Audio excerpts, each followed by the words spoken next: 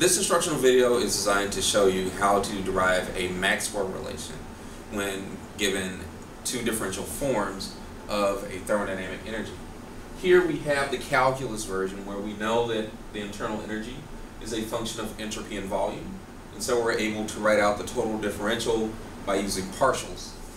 Here we have the thermodynamic form where we have specific quantities tied to ds and dv.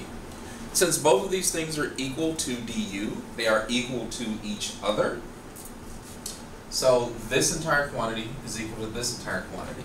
And in order for all of that to be true, the partial must equal the quantity itself. So we can write out that partial u, partial s, is equal to the temperature, because that's our ds portion, and that partial u, partial v is going to be equal to minus p.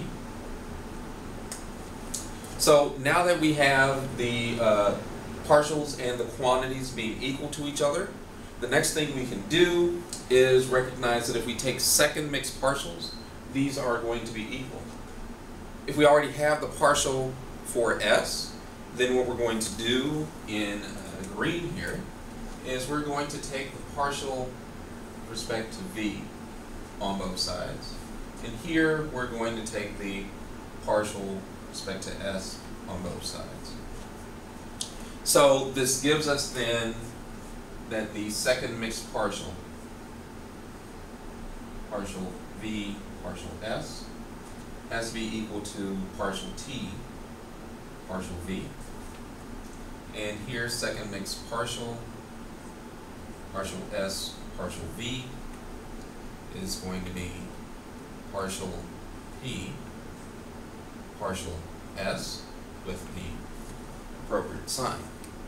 So now what we have are two second mixed partials. We set these equal to each other, and this allows us to have a Maxwell relation, which I'll go back to black. So we have that this quantity, partial t, partial v, and because we took the second partial with volume, then we assume s is constant. It's going to be minus partial p, partial s. And since this was taken with s, we have v.